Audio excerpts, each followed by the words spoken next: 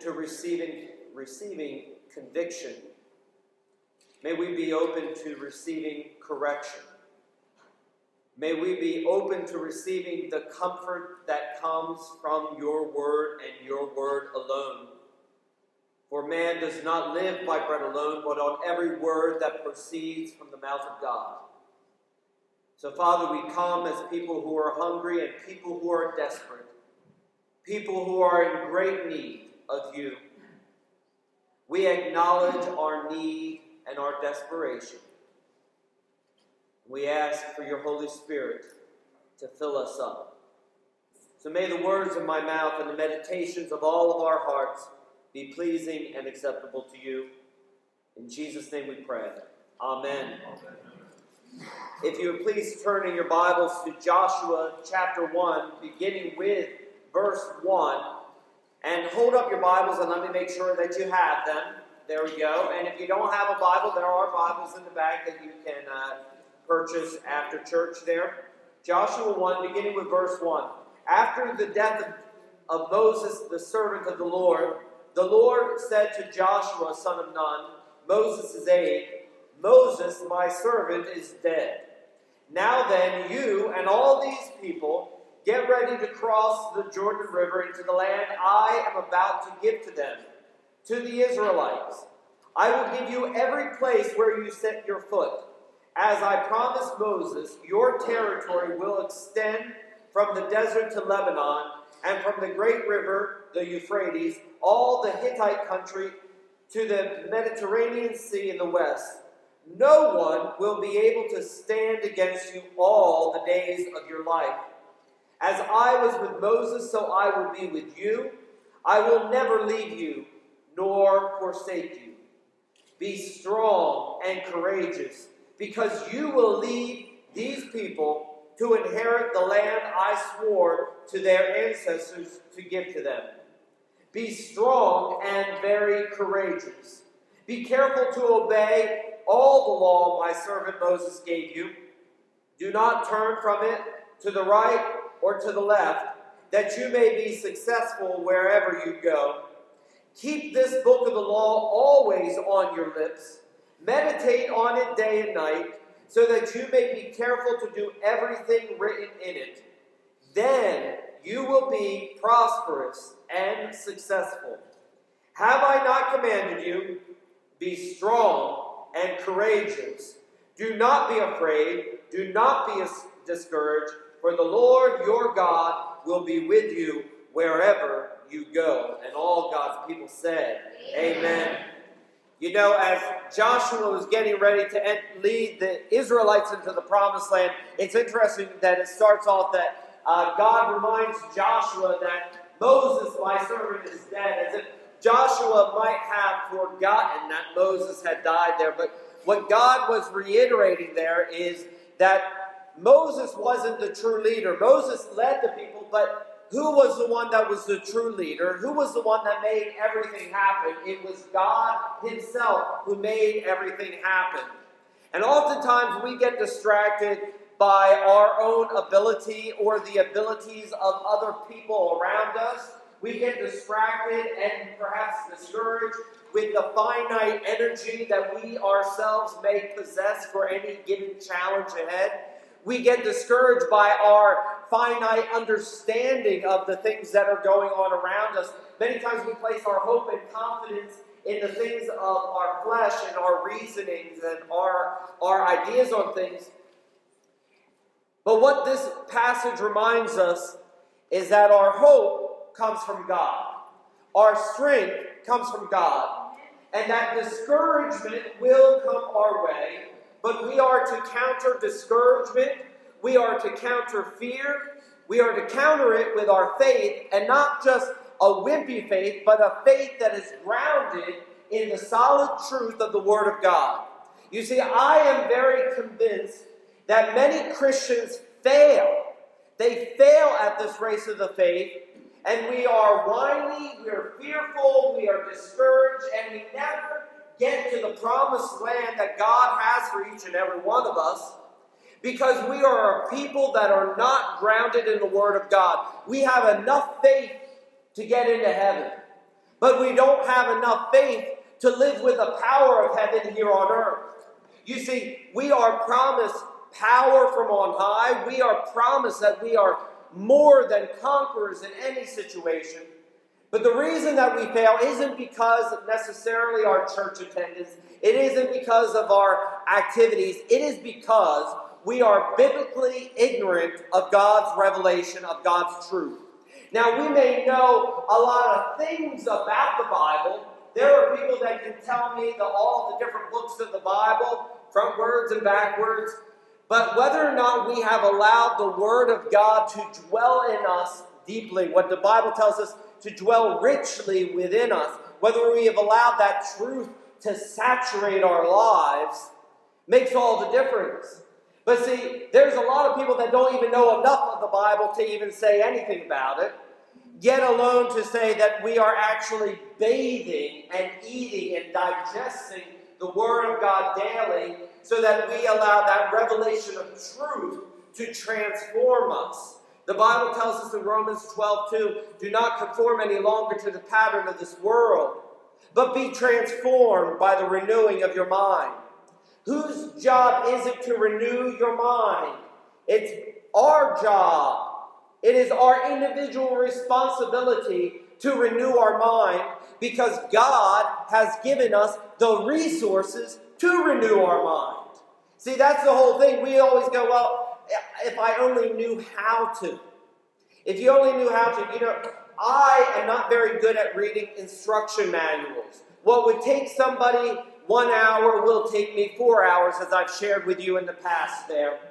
But you know what? At least I read the instruction manual. How many of us never actually open up the instruction manuals, the things that we purchase there? Okay? And sometimes that works out. And most of the time, it just ends up in sheer frustration, right? And a lot of times when you get the instruction manual, if you do read it, you don't understand it. It might be written in English, but you don't understand what they're actually saying. I don't understand all the different diagrams that they have putting things together. I can't visualize that.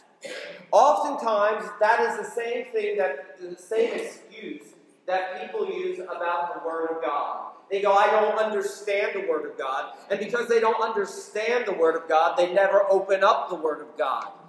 The problem is, we all have the ability to understand the Word of God, but we all don't have the willingness to do what is necessary to get to that point of understanding it.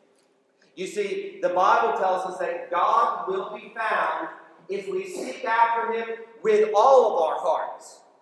But can we honestly say that we seek after God with all of our hearts? Most of us, if we're honest, we might seek after God 10% of our hearts, 5%. Depends on the day. And we might start off with God as the number one priority, and gradually as the day goes on, God gets pushed aside as we allow the tyranny of the mundane and the tyranny of the urgent to overtake what is truly important in our lives. Matthew 6:33, seek after the kingdom of God first, and everything else will be added unto you. An awesome promise. An awesome privilege to all of us. No wonder why we're discouraged. No wonder why we're anxious. No wonder why we're fearful, because we are not doing what God told us to do first. If you don't do what God tells us to do first, everything else will be in vain. So how do we seek after God? We seek after God by going after the Word of God. The Word of God has been given to us. It is a precious gift for us. This is what Martin Luther said. The soul can do without everything except the Word of God, without which none at all of its wants are provided for. Without the Word of God within us as that foundation, we are building our lives upon sinking sand. Because the Word is truth. What it tells us in John 1, in the beginning was the Word was God, the Word was with God. And the Word has been now made flesh in Jesus Christ. So we are given the Word in flesh within here. We are given the Word in flesh with the revelation of Christ. So we get an understanding, you get an example of what it means to be a follower of the Word.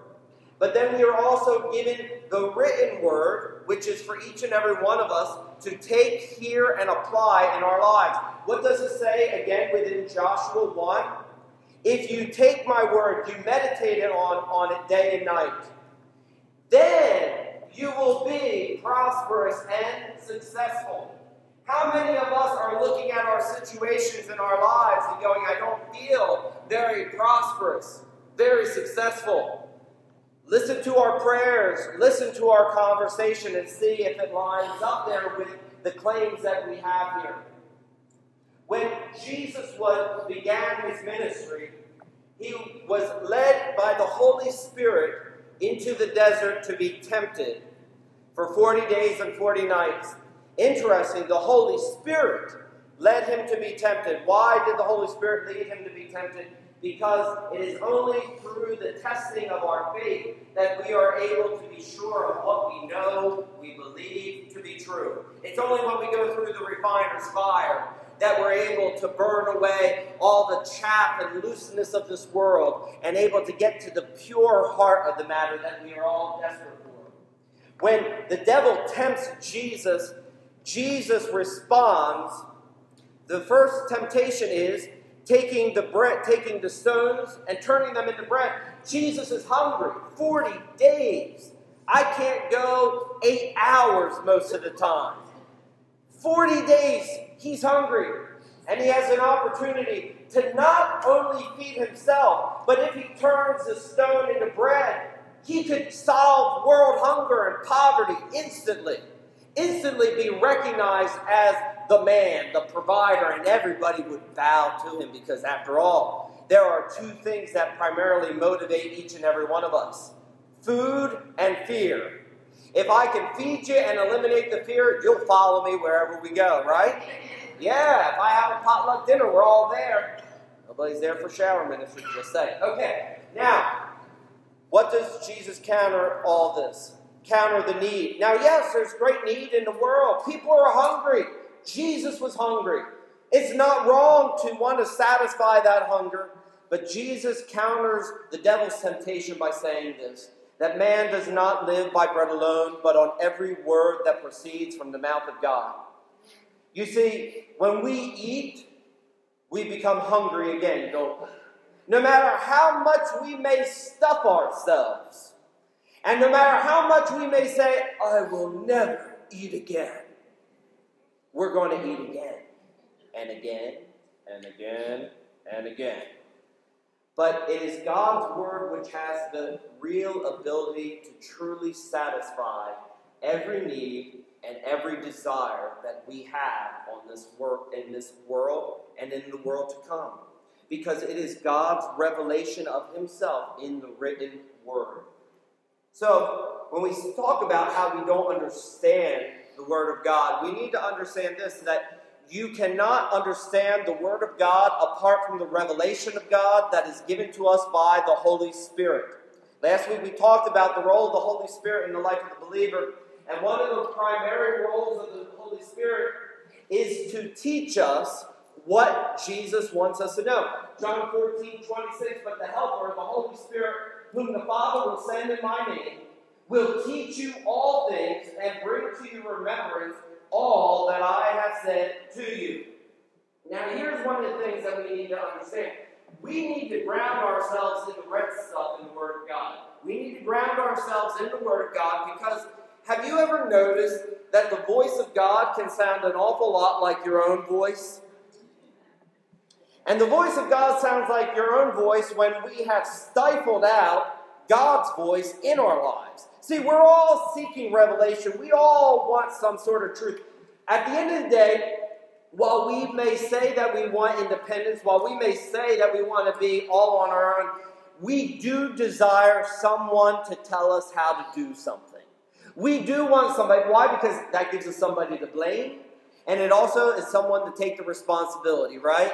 I mean, I love when I get to give up the responsibility, when I don't have to be the person in charge and I can just follow behind. Nothing's more pleasing because you know what I get to do? I get to complain about the person in charge, do my little thing and say how they should have done it better, but I bear no responsibility to actually change anything. Amen? Yeah, amen. Because we all like that stuff, right? And that's the same way in our own lives. But here's the thing. God wants to be in charge, and there's a part of us that wants God to be in charge, but we only want to take the truth of God that we like. That's many times the reason why we don't get into the Word of God, because we don't really like what it has to say, right? How many of us stick with the pages that we like, we stick with the books that we like, the things that we understand, the passages, and most of the time, by the way, we take those passages out of context to apply it into our lives, or to apply it into somebody else's life. I love that when we go, I have a revelation of God for you. My friends, God will generally, I don't ever want to put God into a categorical sense, but God generally does not give revelations about you to other people. God will give revelation to you about yourself. And vice versa, He's not going to sit there and go, well, now let me tell you about Cecil. Let me tell you about Tanya. Because how many of us truly understand that there's a lot of work that needs to go on inside here, inside ourselves, and that we don't really have the time, the resources, nor do we have the ability to change anybody else. So the Holy Spirit is going to tell us God's Word when we need it, and the Holy Spirit's also going to teach us God's Word. That is, there are days where I read the Word and I have no idea what it means. Anybody there with me? You have no idea what it means, and then a month later, you get a revelation. A month later, a year later, 2 years later, and sometimes you look at the same Word and you get different revelations there. The Holy Spirit then is leading you into all truth. It isn't that the truth has changed, but it is that your ability to hear the truth has changed. Can you imagine teaching a kindergartner geometry? I can't imagine teaching myself right now geometry, or anybody else teaching me geometry for that matter. I am so glad that I've never had to sit through another math class again. Anybody else there with me? I am so glad that I cheated my way through math class. Middle school, high school, and nobody thought about the good Christian boy cheating himself way out of those classes. But I just couldn't do it. See, 2 fish, 5 loaves doesn't feed 5,000 in their math class. So don't look at me with that look of shame. I know things about you. Shall we start telling stories here? Okay.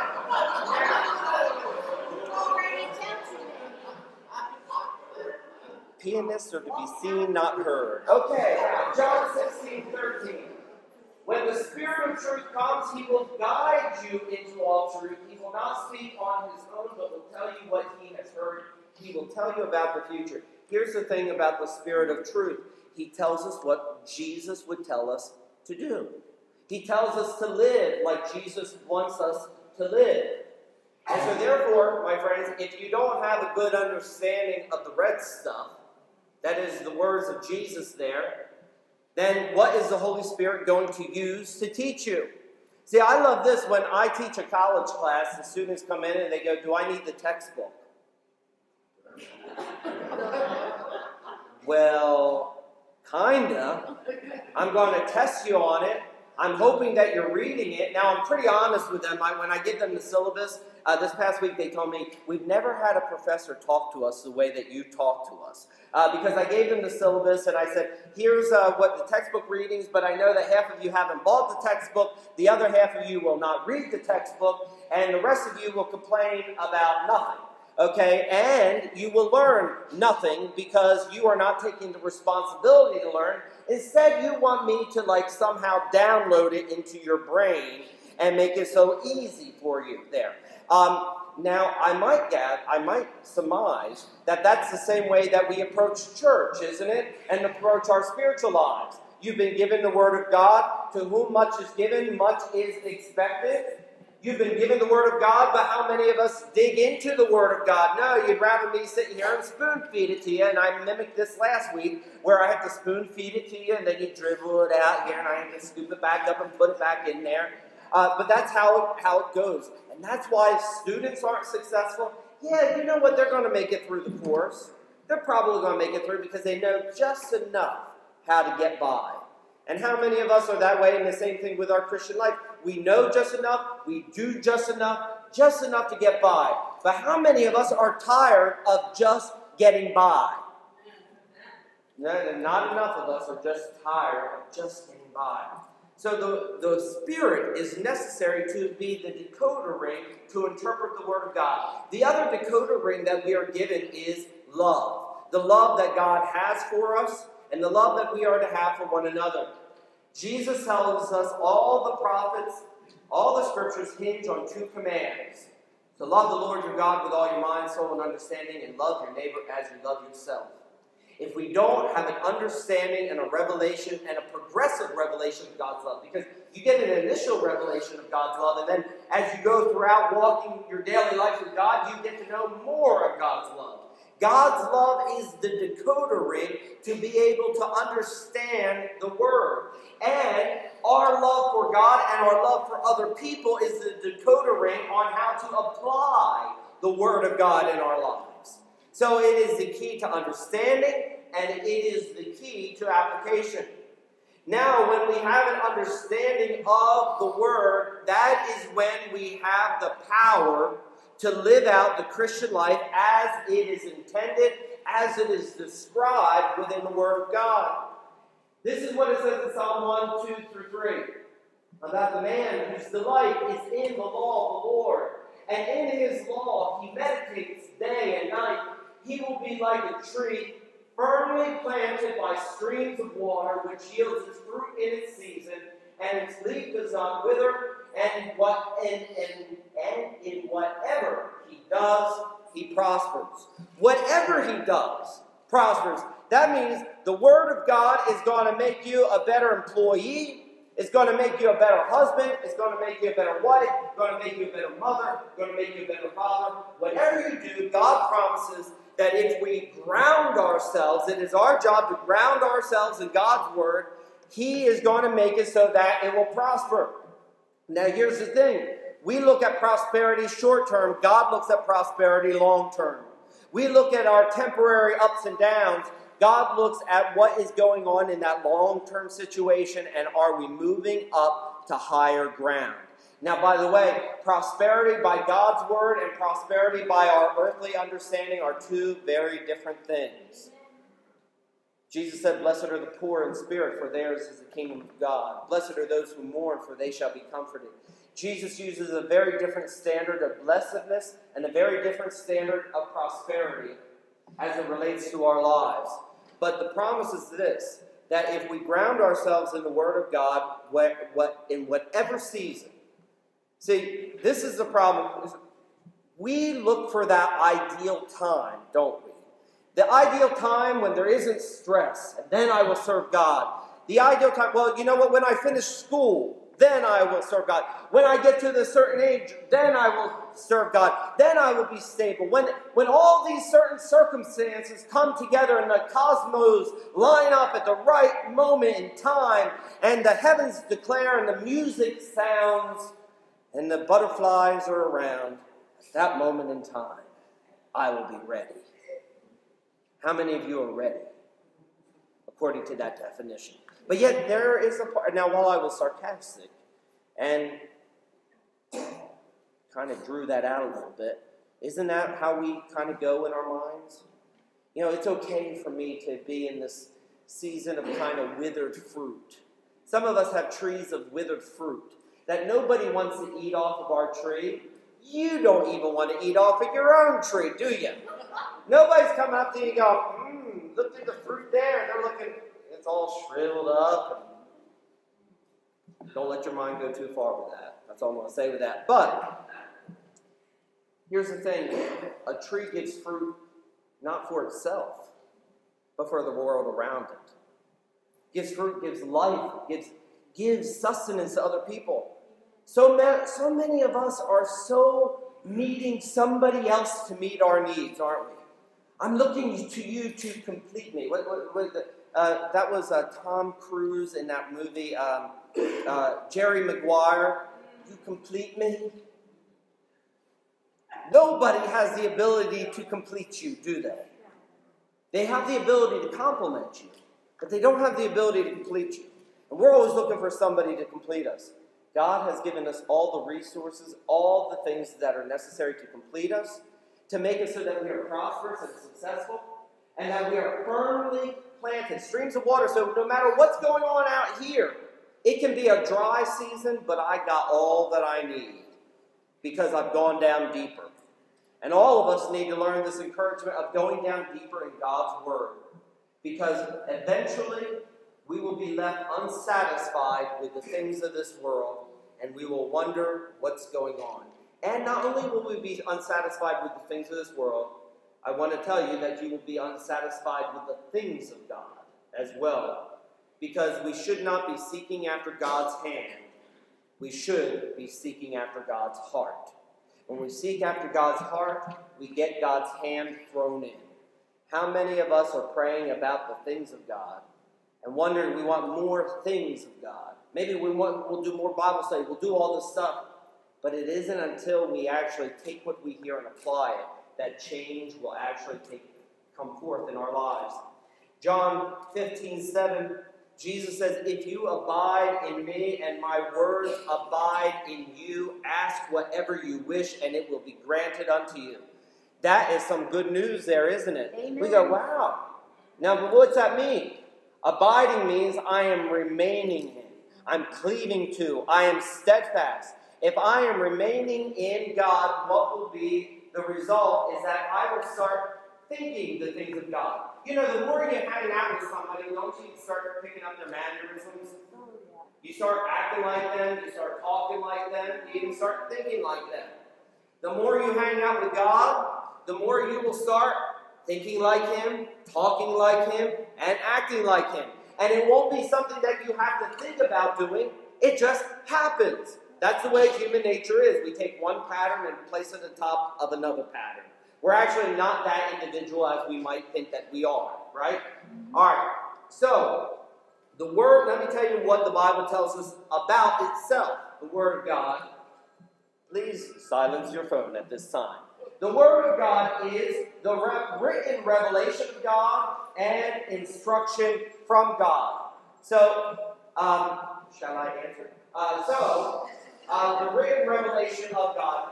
The difference between revelation and inspiration is when you come to church here, my job, I would like to make you feel a little okay, but that's not really my job, okay? Really my job, I mean, if I can just slap you around, how many of us know that we need a big slap around? And those of you who don't know, well, go to a different church, okay? Because I'm going to slap you around. The Bible actually does do a slap around because what is it? Revelation is God's truth applied to you. Before God's Word is a window into the world, it is first a mirror into our souls. And so it is the written revelation of God and instruction from God. And I should tell you that there are two types of instruction that you find within the Word of God. Here are the two types. The first one is, it gives us a revelation of who God is. The second is a revelation of who we are. Who we are today. And how we tend to manipulate the Word of God. It doesn't change from back then to today. There were people that distorted the Word of God then, and there are people that distort the Word of God now. There are passages in which God is revealing human pathology to us. He is revealing our own destructive patterns of behavior. And then there are passages where God is teaching us about His character and how we should emulate that character. You see, before I can get you to change, before anybody can get you to change, don't you have to be confronted with the truth to change? Don't you have to have an urgency to change? You will not change unless you need to change. How many of you know that we all need to change our diets? Most of us need to change our diets. One of the problems with American medical society is because the Americans are just too fat, they have given up pretty much saying the first question that they should ask when we go into the doctor's office, what are you eating? They know what we're eating. You can just look at us and know what we're eating. We're eating the Little Debbies and the Twinkies and the Ho-Hos. Right? And then we go, I don't know why I feel like this. I just feel so tired. I can't even click the mouse anymore to get on Facebook. I mean, it's just so pitiful. I can't update my Facebook status. The first question we always need to be confronted with is the truth about our own behaviors. And before we get that confrontation of the truth of how destructive we are, what do we tend to do is we blame other people, right? We blame our mom, we blame our dad, we blame society, we blame the church, we blame that long-winded pastor, we blame all these people before we actually take responsibility of the truth. The second thing that the Word of God is, it is our sword. Now, when we talk about our sword, there are two ways that we talk about the sword. In Hebrews, it tells us that the Bible is sharper than any double-edged sword. Now, a double-edged sword is able to cut both ways. When you go in there, just slide it in, cut both ways. And here's what the Bible goes on to tell us, that because it's sharper than any double-edged sword, it is able to divide within us our own attitudes, our motives, our behaviors. It gives us direct revelation about ourselves there. And you know what? How many of us have cut ourselves with a paper cut and go, ow? Okay? It hurts. A little cut hurts. Imagine those big cuts. A double-edged sword, big cut in us. It does hurt, but sometimes we have to go through the hurt to get better at the end of the day. Amen.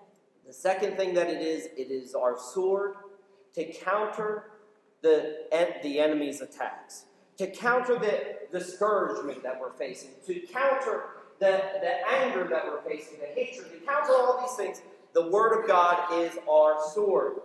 The next thing is, it is light in darkness. It gives us direction. It is our moral compass to make sure that we are heading in the right direction. I may not know, in the middle of the night, I have a little night light now in my bathroom to make sure that I'm heading in the right direction to go to the bathroom. It's dark, and I don't want to turn on the light. Now, sometimes we just can't flip on the light switch in the dark days of our lives. But the Word of God is a light unto our path. And it is guidance so that we always know, are we heading in the right direction here? The Holy Spirit is not going to lead us outside of the boundaries of the Word of God. And the fourth thing, as mentioned before, it is our nourishment. If Jerry were here, he might be willing to shout out, "You are what you eat." And my friends, we are what we eat. Are we eating the things of this world? Are we eating the Twinkies and the Ho-Hos? Are we eating the Word of God? If I eat the Word of God, I will be satisfied. That's what the Bible tells us. We will be satisfied with the Word of God. And when we're satisfied, the most dangerous time to go grocery shopping is when you are hungry. Amen? Amen. You will overspend. It is proven you will overspend because you are hungry. And then we are savaging our cupboards at home. See, right? Any of you ever have a craving for sugar and you don't have it at the house? And what do? Unless I'm an anomaly, I eat everything else. And I'm still unsatisfied. And then I get on the scale. And then I'm depressed. And then I finally go out and buy the Ben & Jerry's because I figure, why not? Okay. So, here's the thing about the Word and the follower of Jesus. You cannot claim to be a follower of Jesus and not follow His Word. Amen. Look what Jesus says. If you love me, keep my commands. John 14:15. He keeps it very simple. If you love me, do what I tell you to do. Well, Lord, I don't know what you told me to do. You got the book. You got the Spirit. You do it. You do it. You practice. You try. And it's okay if you make mistakes. God has you covered. Amen? Amen. He'd rather have you make a mistake doing something than making the mistake of never doing anything. And most of us look at so much of what we cannot do, and we make that to be an excuse to not do what we could do. We need to take the Word and apply it and be okay and be willing to make mistakes there. Ephesians 4:14, Paul is very concerned with the church of Ephesus, that they were infants, that they were tossed back and forth by the waves and blown here and there by every wind of teaching and by their cunning and craftiness of people and their deceitful scheming. How many of us can look at our lives and feel like we are just tossed here and there, And most of us, if we are honest with ourselves, are infants in the faith because we haven't been nourishing ourselves with the food that is necessary. We are on milk when we need meat. Amen? We should be at the point where not only we're eating meat, but we are serving meat to one another. We are serving meat to the world. But we just want the easy stuff. We want the mushy stuff because the other stuff is hard. It's hard. But the kingdom of God belongs to those who will take it by force. And we have been anointed for hard. We have been given the Holy Spirit not for easy, but for difficult things, for challenging things. And that's also why we have been given the Word of God. And so it is about time that we start growing up, that we stop making excuses about things, and that we are also able then to listen to the things of this world and go, you know what, that is junk, that does not line up with the Word of God, and I'm putting it out of my head. Instead, what do? Is we think about the things of this world and we meditate on it and we ruminate on it all the time. You take the junk, toss it out, you keep the good stuff. Amen. You need to keep a daily, a weekly, monthly, and a yearly inventory of what you are allowing in your life, and you need to apply it to the Word of God and go, if this doesn't line up with the Word of God, something has to go, and God's Word's going to say, so I guess that has to go. Amen? Amen. And lastly, you need to study the Word of God. It is not about reading the Word of God. It is about studying the Word of God. It's about digging into it. What is the meaning? How many of you can read something and have no idea what you just read? That happens to me all the time. We need to go beyond just reading, and we need to go to the deeper level there. That means actually, this is the other word that I told my students that they don't like to do, and this is the reason why our society is going downhill. Thinking. How many of you like to think? Not thinking about anything of substance. All right, yeah, there's a difference there, because most of us spend our time thinking about Facebook status. This is the famous thing of what we think about. What are we going to eat? I mean, the minute one meal's done, we're already thinking about, what shall I eat next? How many of us could think about some other things that we should be thinking about, okay? And our lives would be better if we stopped thinking about those things that we were thinking about. 2 Timothy 2:15, work hard so you can present yourself to God and receive His approval. Be a good worker, one who does not need to be ashamed and who correctly explains the word of truth. It is a command for us to study the Word of God so that we will receive His approval. Because when we stand before the Almighty, this won't work. The dog ate my Bible. I don't know. See, this is also what I told the students. Now, this is not very pastoral-like. And they go, aren't you a pastor? And I go, see me on Sunday. But they'll tell you I'm the same way there. But this is what I tell them. I don't care if your fourth grandmom died, because you would be surprised how many times a grandmother dies during the course of a class. When they don't have their homework done, my grandmom died. Do you want to see proof? Yes, I want to see a picture of the corpse. Show me a picture of the corpse. How do I know? All right, so, I don't care that your grandmom died. I don't care if a meteor hit you on the head, and I don't care if you got a bunion on your foot. The homework is due when the homework is due, and I'm not giving you 10% off to make you feel a little bit better and cause more work for myself. I go home and I go to bed whether you pass this course or you fail this course, and I don't really care at all about your grades. And they're just like, and they actually said, no one ever has spoken to us the way that you spoke. These are 18 and 19-year-olds, and I go, well, it's about time somebody did. When we get up to the Almighty, we are not going to be able to go, I didn't know. I didn't want to. I had other priorities. Can you imagine standing before God and going, you know what? There was that television show. It was so good. I had to take your Bible and put it aside and watch that. I don't think we recognize the awesomeness of that moment when we have to stand before God and give an account of our life. And we will hear, well done, good and faithful servant. We will hear, depart from me, for I never knew you. And then there's a little range in between of, I gave you this life. What did you do with it? And you can't use the excuse any longer that you don't know. James 1:22 tells us it's not just about studying the Word of God, it's about putting it into action. Don't just be listeners of the Word, hearers of the Word, be doers of the Word. When we do the Word, we apply the Word, it becomes part of our nature there. My friends, do you want to be successful and prosperous wherever you go? Then meditate on God's Word day and night. Do not let it depart from your lips. Start changing the way you talk. Start changing the way you think. By putting the Word of God in there, you'll be amazed at what will happen in our lives. Amen? Amen. Let us pray. Here's a few reasons why people don't go to church. I can't come to church until I get my life together.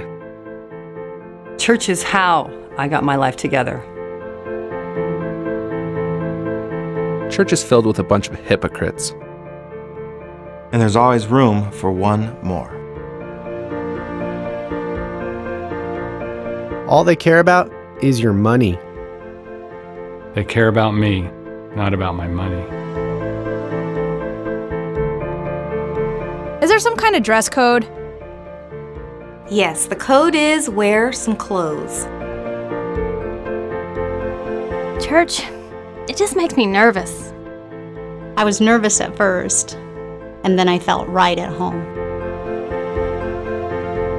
I'm not sure I believe everything that you believe. But you can still belong. Church is for wimpy, girly men. You want to say that again? If you knew me and what I've done, you wouldn't want me. If you knew me and what I've done, you wouldn't be worried. You can come to my church even if you were brought up Catholic, Baptist, Methodist, Jewish, Mormon, Lutheran, Pentecostal, Presbyterian, Church of Christ, Southern Baptist. a little bit of everything and a whole lot of nothing. See, it's not about a religion, it's about a relationship. So please, come to my church. Where nobody's perfect. Where beginners are welcome. Where socks are optional. but grace is required. Where forgiveness is offered. Where hope is alive. And where it's okay to not be okay. Really.